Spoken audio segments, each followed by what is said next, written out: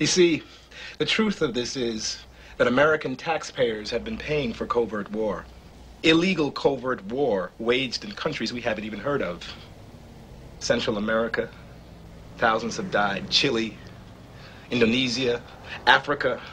Up until now, Americans paid for these wars every time they did cocaine or crack or heroin or any other illegal drug smuggled in by these self-proclaimed patriots. But now, now we have a situation where all Americans will soon pay for these smugglings of drugs in the form of taxes to bail out failed savings and loans.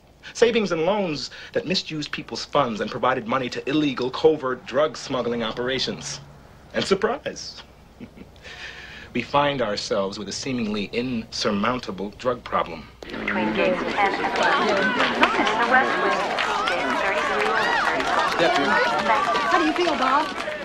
Great. There's a new breeze blowing, a new day dawning. Any comment on the release of Elijah Raplin?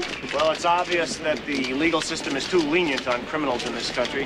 As United States Senator, I will see to it that this leniency ends in our lifetime and that criminals like Raplin get their just due. Have you ever been to Washington before? Yes, but this time is special. It's a new town now. Why is that, Mr. Hart? Because Bob Roberts is here to